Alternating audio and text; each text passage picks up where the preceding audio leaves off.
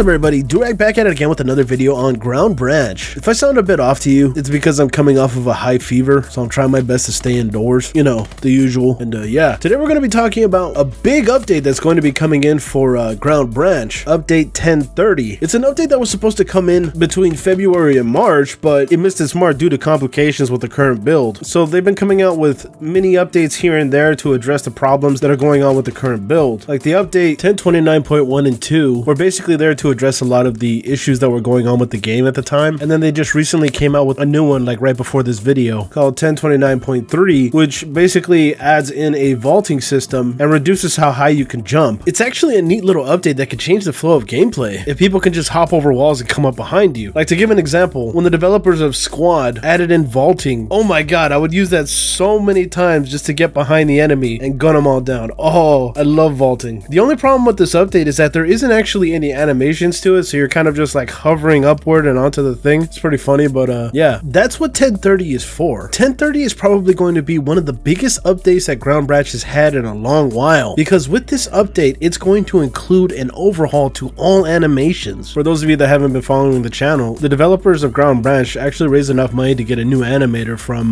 the Arma 3 community. She's actually well known, 2D2K, and she's been showing off a lot of the animations that have actually been going into the game itself, and I gotta say, they do look pretty good, far better than what we have now, and I can't wait to see what it looks like in action. I think she at one point showed off a proning system, so if I have this correct, 1030 is also going to feature a proning system, I believe, which is pretty cool. It's another thing that kind of adds a different flow to the game, because it allows the player to hide even more behind cover, or make it harder for someone to actually hit you. So yeah, animations and some additional mechanics are going to be the focal point of the 1030 update, for the most part. I mean, that's already going to be a big overhaul to the game, but there's also some more information that came along with 1029.3. It's in a section where they thank us for being so patient while they fix some issues. It says here in token of gratitude, everyone's patience and support has been greatly appreciated, and as a little thank you gift, we've compiled all the awesome upcoming apparel that the very talented Pau Penelovier, sorry for butchering your name, has modeled for Ground Branch right here, including a lot of process images for those interested in 3D surface work. Pau has been working on these new assets for a while, and although we've shared some of these pics before, there are a few exclusives in the mix, and the whole album may be fresh if you're a newcomer. We are definitely going to get into these pics in just a second because they do reveal a lot of information, but before we get into that, let's give a little backstory of who this guy is and where he came in. So according to the lead developer, they picked up this guy around the time that they got their main animator. This is the first time that I've heard about him, so I had no idea that this guy actually existed, but according to one of the lead developers, he said that Pau's been modeling stuff for them over the course of 4 to 5 months, and he apparently ended production of these assets sometime in December of last year. So everything that I'm going to show you has apparently already been implemented in the 1030 update about a month ago, at least according to the developers. So yeah, majority of the stuff is cosmetic, but there is a couple of other things that are interesting. So right now I'm just going to play a lot of the cosmetic stuff, and yeah, I'll see you after everything has been played.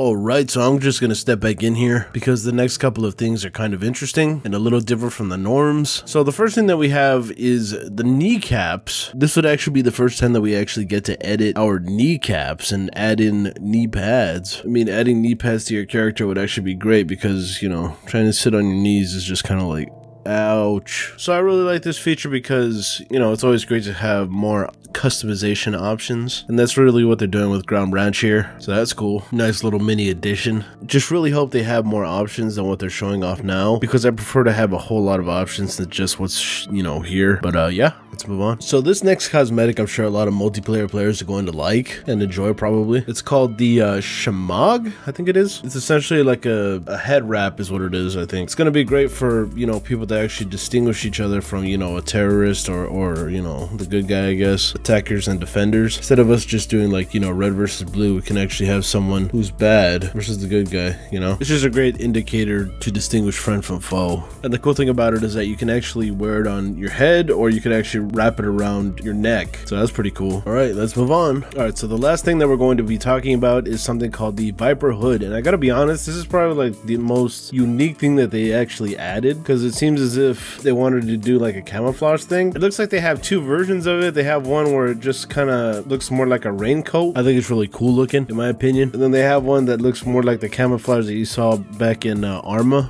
3, or was it DayZ? I can't remember. It was a while ago, but that's what it kind of looks like to me. But it's a really cool looking cosmetic that I imagine is going to be very useful for people that are trying to hide somewhere and just shoot people. I think a lot of people are definitely going to like that. So I definitely think this is going to be an interesting addition, and I can't wait to see what people actually think about it, because I'm not even sure like if it makes sense to actually have this sort of thing on these type of maps, because a lot of them are you know, very urban and close quarters, which is pretty funny. But I don't know, we'll see how it goes. It's definitely going to be an interesting addition. But yeah, so that was everything that I thought was interesting when it came to the cosmetics. Let's talk about some other new additions. So for the longest time, a lot of people were complaining about how goofy and wacky the arms can get, either being on backwards or just not looking right. Well, along with this update, they show off these brand new arms that not only look amazing, but are actually going to look right when they get, you know, plugged in. So it's definitely going to be a welcome change, and I can't wait to see it, because I'm kind of getting sick and tired of all the brokenness when it comes to like the arms. And with the animation update, I'd imagine it's going to look pretty good too. But only time will tell if that's actually true. But let's move on to the next thing here. Speaking of arms, we're going to be talking about something that's going to be attached to said arms, and that is the watch. I have heard from the longest time that they want to make a compass in the game and attach it to the wrist, kind of like that, and that's exactly what this is supposed to be. I think it's only cosmetic at this point. I'm not entirely sure if it's going to be functioning, but I could definitely see them doing that in the future. It's a cool looking watch though, I gotta say. Can't wait to see it in action. Just hope that they'll be able to get it to function at some point. But yeah, that's pretty much that. Let's move on to the next thing. So this next one they showed off a little while ago, but they say that they're going to try and implement it into 1030. This one is definitely not confirmed, but this is the female operator character model. I was actually talking to the developer, and he was actually saying that he wanted to bring in the female character model for 1030, but they're saying that they're not entirely sure if they're going to make it for that update. So if it doesn't make it, then it'll definitely be in 1031. So I mean, that's cool. It's always cool to have more customization options. So one thing that I miss about, you know, Rainbow Six Vegas 2 is that you could completely customize your character, you know, make a male or female and whatever. I always love customization options, so this is right up my alley. Definitely can't wait to try it out. And they say that the release date for this